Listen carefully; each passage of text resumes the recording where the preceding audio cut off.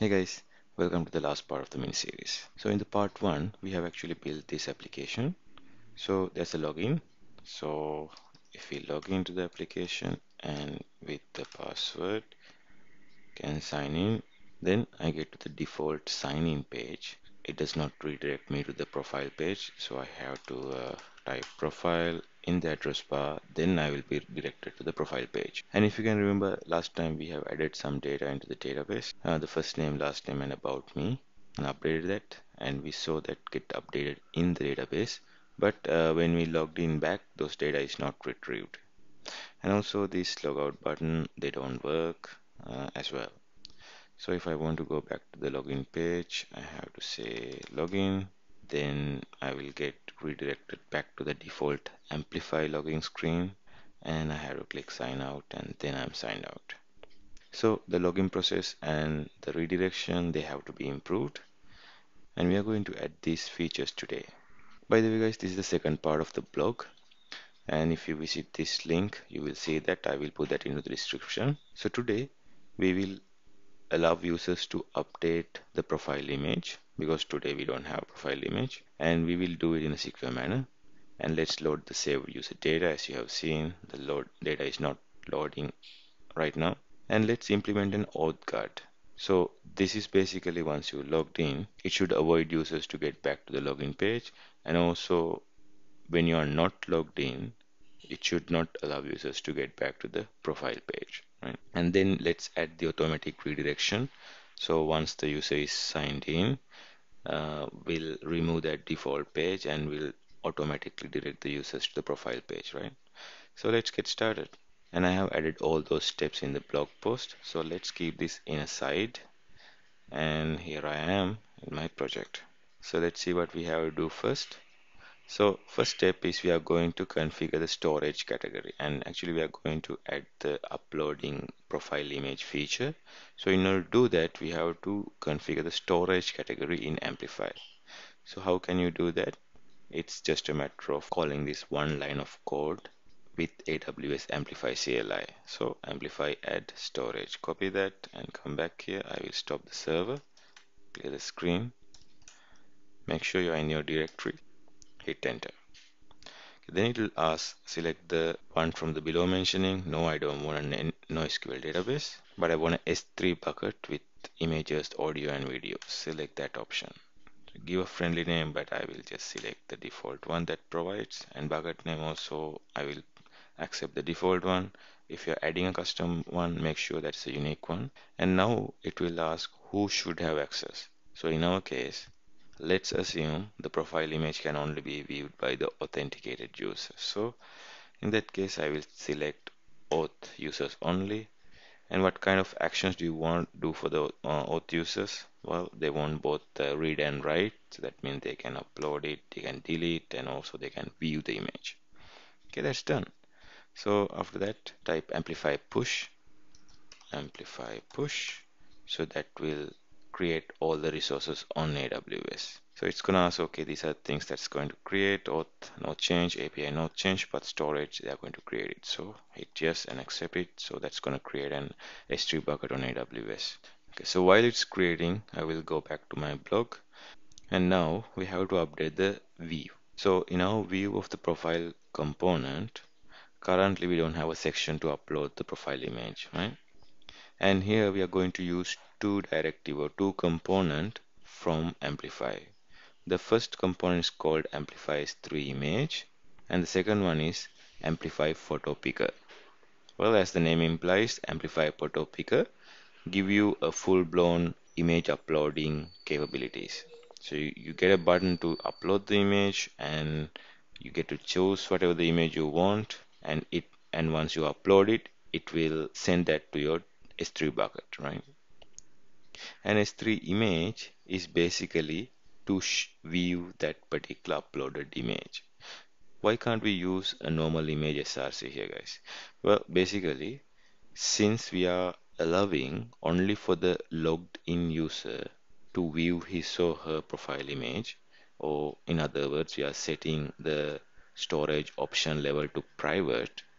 When we are displaying the image, we have to make sure to add that IAM signature of that profile image. Otherwise, it's not going to show. If you can remember in the very first video of this series, part 1, I showed you we cannot just access the image with the S3 bucket reference. You have to pass in the signature of the logged in user. Only then you can see it. So this will make that process quite simple. We just have to pass the image URL, and this will add all the signature part and display the image. So what does it say? Okay, go to the profile component and paste this information, or the paste this particular div on top of the form tag. So let's copy that. Okay, meanwhile our S3 bucket is properly configured, so it's completed. That's good. So let's go to our profile component HTML, and before the font tag, let's add some spaces, and here let's paste in. So this is the code we pasted here. As you can see, we have added a icon as well. So this is basically, once the image is uploaded, we will display a simple icon for them to like re-upload or change their image if they want. And once they click this image icon, we will call a method called edit photo. We will look that in a bit. And here's our S3 image part. And for S3 image, we are passing the user's image URL, and we are going to set the level to private. So this is going to be a private image. Only the logged in user can see that. So what are the other parameters that you can pass here? You can pass public. That means it's available for all the authenticated and unauthenticated users. If you pass protected, so that means only the logged in user can upload the image, but anyone can view it, right? But in our case, let's stick to private. Alright, so photo figure, again we have another event that is uploaded. So this event get called once the image has been uploaded. So if it is successfully uploaded, it's gonna call this on image upload event. This will pass the image information, basically this 3 image URL, and we will save that in our database. So later on, when the user logged in, we can get that database and use this Amplify S3 image to pass it in and display the image, right? Okay, so this part is done. So we're gonna have to add those event handlers or the methods. So here you have to go to profile component.ts. So I will go to profile component.ts file here, and so I added a show photo and for user created variables here, and inside our component we have to add these methods. First one is on image uploaded, the one we just described, right? So this will get called once the image is successfully added, and let's add this edit photo as well. So once you click that small icon, it will switch to the upload view. Now let's update the update profile function to pass in the image URL as well. If you can remember, we don't have the image URL so far, but now that we have the image URL, so add that attribute as well. All right. And by the way, last time we added only the create user, but now we need to update the user as well. Now if they want to update the information, we're gonna have to update the information. So in order that we just don't want to call just create user, but instead let's create a method that returns either update user or create user. These are basically the functions in the API, and let's take them dynamically by calling that method. So I will replace this one with this one. So API, instead of create user, we're gonna get whether updated or created attributes. So let me take that out. Now let's move on to loading saved data. So yet we have not added the loading part of the saved data. So in order to load the data, we have to use ng on init, right? So in on init, we already have this currently authenticated user API call, which we will get the username of the currently authenticated user and display it on our navigation bar, right? If you can remember. So here we have to call API again and get the user information. So once we got the information, we have to populate our user object, so which is this one. So this is the user object that we have bound to the form. So once we populate this user object, it will get rebound to the form automatically. So that's what we are going to accomplish here. So if I open this up a little bit, let's replace it with this code. I'm going to replace this entire thing. So have a look. Authenticated user. Once it is authenticated, we grab the username and the user ID as usual, and we are going to call get user from our API, passing in the user ID which we got from the authenticated user, and then that will get the information of the user. So if there's a result, then what we're going to do is the user is already created, that means. So we set that flag, and we are going to populate the user object with the user ID, username, first name, last name, bio, and image. Beautiful. So let's see if these things works properly. So I will get into my console and say ng serve. Oh, well, it's compiled correctly. So that's good. So let's go to our page and refresh it. Okay, it all works. I'm just on and my password. Sign in. Okay, still the redirection is not there. We'll add that. Profile. Beautiful. So you can see once the user is not logged in, you will see this photo selector or photo picker, and you can see it has grabbed my username and the last name and about me from the database and already showed it here. So these are the data that we saved from the last time, right? So let's see if our profile image works. So I will choose image. Okay, this one looks all right. So then I have the option to click upload photo. So just click that button. Okay, let's see. All right, so it is loading. Okay, nice. Let's do a full update. So that will save my image URL as well. And if we now refresh the page, should probably get the image URL. There you go. Beautiful. How about if we edit first name or the information here? Will that still work? So let's refresh that. There you go. So those changes are also persisting. Right now the logout doesn't work, and if I go to login page, so again I get to this default page, which I don't want, right? So let's follow along the blog. So now we're gonna wanna add the logout functionality. So in order to do that, we have to import Angular router up top. So I already imported that into the profile component. So this line, okay, make sure to import that. So let's add this logout function.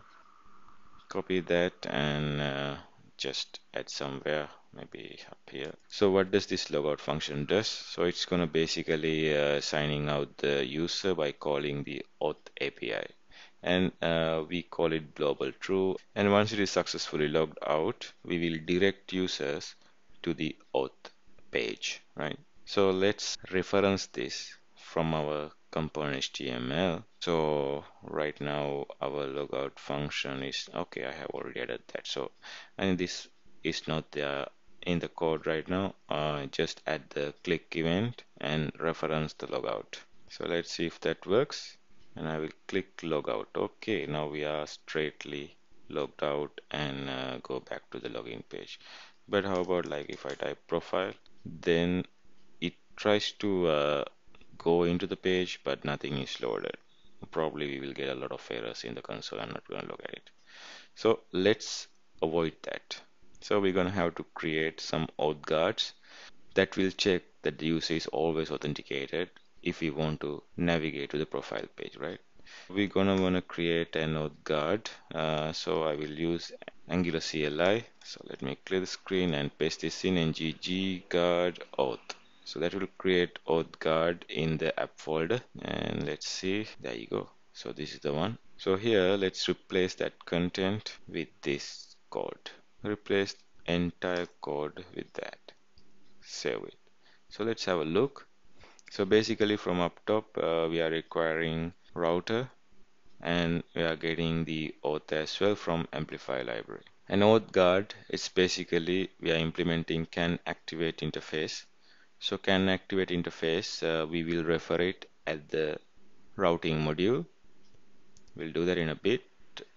But before that, in can activate method, what it will what it will check is it's gonna call this current authenticated user API, and it does not bypass the cache. So that means it will check whether the user is already authenticated and if that information is available in the local storage. So that will take that from the local storage. If not, it will go to the backend and get that information, right? And then if they're a user, then you will resolve it true. And if there's not, you will resolve it false.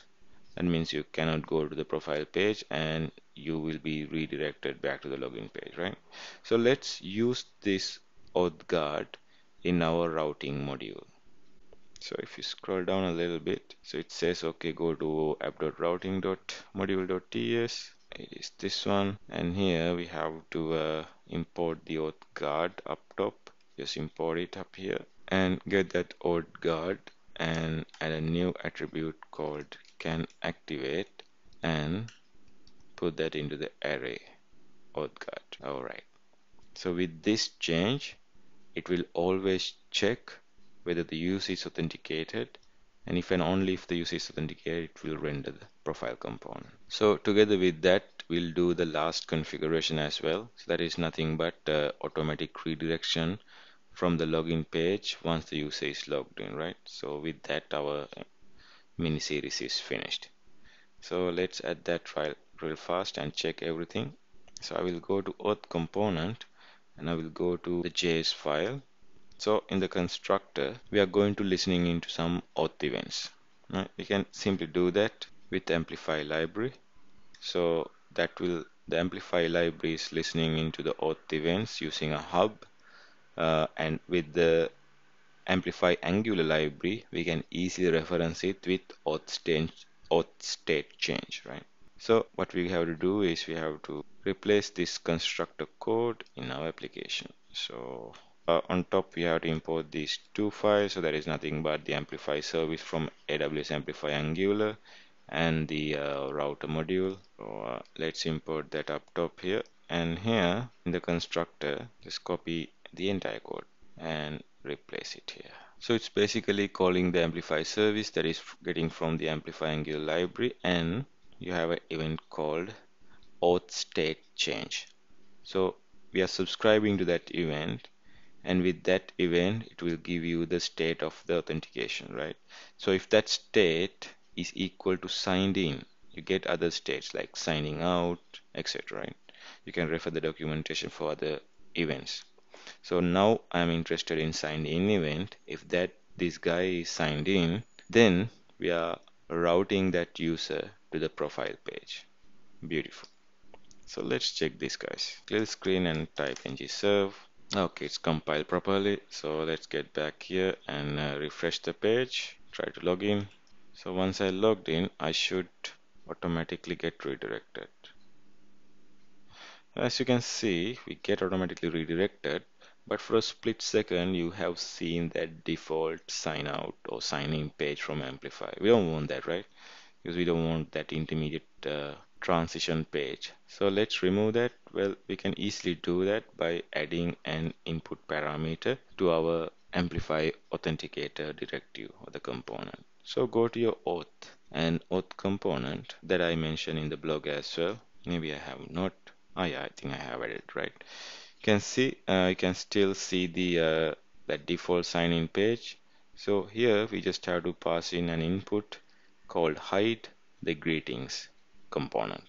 So that's simple. So get your component and paste that in. So that is nothing but hide and that greeting component. Save that. So with this, I think everything should work smoothly. Let's log in and just on sign in. You see, there's no any greeting page or any intermediary space pages, and I got redirected to my profile page. Nice. Let's see if our auth guards are working. If I try to go log in here, it doesn't load that page, and instead it redirects me back to the profile page, right? And let's log out, and let's try to access profile page without having to log in. You see, we get redirected back to the login page. Okay, I think now almost all the features are working. So with that, we are going to conclude this mini series, and I hope you guys enjoyed this. And if you like these videos and this content, please make sure that you subscribe to my channel and share this video and like my content. And thank you very much.